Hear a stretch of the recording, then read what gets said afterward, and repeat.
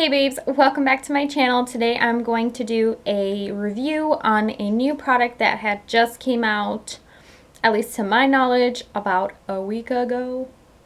To some of you that may be annoying, but whatever. It is the AirBrush Sally Hansen Gradual Tanning Lotion, and the one that I got was in light to medium. This is the AirBrush Sun, so I'm not sure if they have other gradual tanning lotions that are not supposed to look airbrush, and this is a new airbrushed one. You know what I mean? So I'm gonna go ahead and let you guys know what things that they tell us is true and what is not so true. The first thing, it says it is moisturizing and non-greasy. I don't know so much about moisturizing when I was using the tanning lotion. I didn't feel super dry though, but I didn't feel like I was getting moisturized. It is not greasy. When you first put it on, you're gonna feel like it is. That's how my first reaction was, but it is not greasy and it does dry very, very quickly.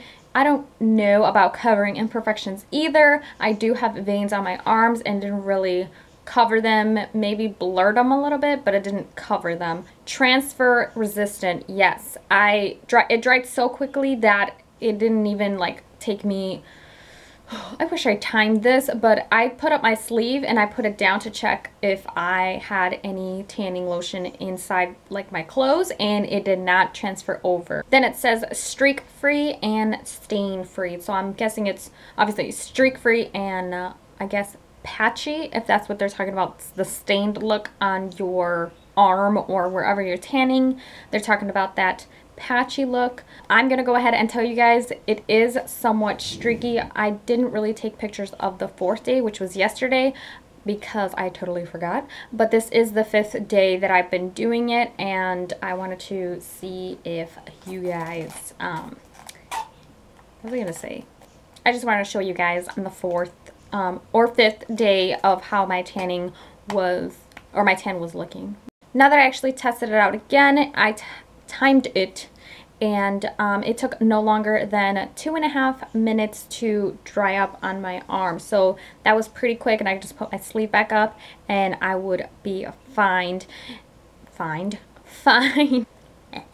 Two of the things that I loved about this product, and you're going to see, is that it is a colored lotion. So you know exactly where you're putting the lotion. That's exactly what I want in a lotion, so I don't have it clear and I'm like completely clueless of where I'm flipping tanning. I swear you not, guys, I am getting a little bit better at this. I started smelling it. I was like, it smells like something so familiar. It smells good. It doesn't smell like coconut. And I was like, oh, it smells like shea butter.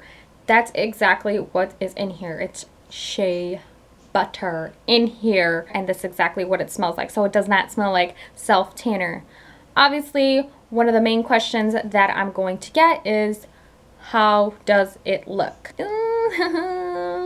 I am so disappointed on how the color came out. I so badly wanted this product to work, but I felt orange, and I even asked my friends, oh, how does this look? 2 of them said it was fine, and the rest of them said I had a tint of orange. I'm pretty sure you guys can tell the contrast between my skin and the oranginess. That is so orange. Look at that, orange. The first day it did, like literally the night, like I put it on in the night, and then the day, like I woke up that next day and I did have a small tan going on. It did give me a nice color to my skin with the tiniest tint of orange, but the more I kept applying, like the 2nd day and the 3rd day, it kept getting darker and more with like more hints of orange in it, which obviously I didn't want. Everyone has different preferences, so if you did like the way that it looked on me, then you can go ahead and get this, because it smells so good. It doesn't smell like self-tanner. It does not transfer. It dries so quickly. No streaking, no patching, anything, at least not anything that's super noticeable, as long as you blend it in really nicely.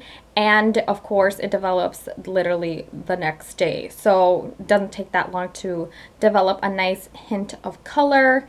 What's the last thing I forgot? Oh, of course, it is a colored lotion, so you can see where you're putting the lotion on, or what places you're putting the lotion on. Remember, it does say back here, use sparingly on ankles, knees, and elbows because those are the places where you tend to be a tad bit drier, and it does soak up the lotion so it will get really pigmented and darker than other spots. So you want to sparingly use that on the ankles, knees, and elbows. If you do apply it with your hands like mine, be sure to wash and scrub the palm of your hands and the fingertips because they will develop color just like anywhere else that you tan. So your fingers are going to be tan or orange. That is pretty much it for this product. I hope you guys enjoyed my review on it. If you guys want me to test out any more new products that you're kind of scared to purchase and try out for yourself, let me know. I'm actually having a good time